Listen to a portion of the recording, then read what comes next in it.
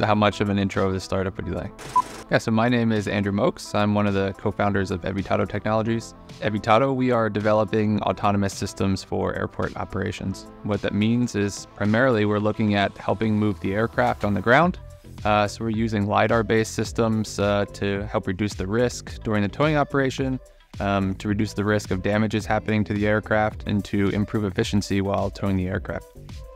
We're actually working with some pretty big names within the aviation industry, some well-known organizations. When we founded, we were working directly with Airbus, and they were one of our first paid customers. We were part of the Airbus Biz Lab, which was a huge benefit for us because it gave us access directly to aircraft and to the environment in which we're working. Since then, we brought on big names such as Bombardier, British Airways. We're working with the US Air Force in the United States, for example, with the French Air Force here in Europe. So we have customers all throughout the industry.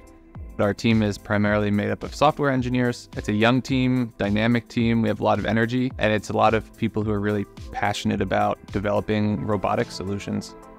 Alex and I met each other in Hamburg during our master's studies, and it was a little bit of a natural transition, but also a little bit strategic. For us as a startup within the aviation industry, there's a lot of opportunity here. Throughout our university time, we learned about the Exist Gründerstipendium, and we decided to apply as a founding team for that. So one of the biggest things that you learn, especially as a first-time founder, is that starting a company takes a lot from you. It's very challenging.